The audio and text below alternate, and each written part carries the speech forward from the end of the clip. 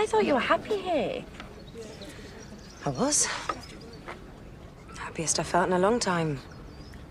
It's really starting to feel like home. So stay. Bringing up a child in the same village as its father and his husband, both of whom will hate it. He's a lot of things, my brother, but he won't hate it. It'd be great. Eventually. I want to do this on my own. On my terms, without any interference. Yeah, damn right. And then there's my crazy family. Dad could barely look at me the last time I saw him. But if your heart's here, then you stay and you fight for what you want. This is your baby, Bex. It's yours. So you tell them all how it's going to be, and if they don't like it, then they can suck it up. She might not forgive me, but she still fancies me. Can tell by the way she looks at me. What? Not many women would kick this out of bed, mate.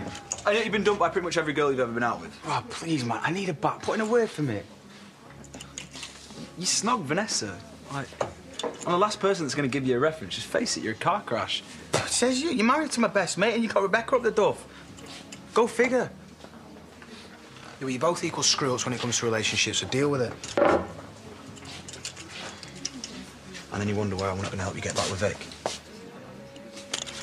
Come on. Is he going to do it? Yes, and he misses. Get me a pint, you loser. Hey, you're the one crashing our date. Get something banter. You'll be throwing the L sign next year, 90s throwback. Yeah, well, me and Vic used to go out on dates. Cinema, go out for dinner, picnics. How many days did you take her, though, really? Oh, what? She's an Onion Vic's favourite as well. Oh, come on, boys. I'm heartbroken here. Vic.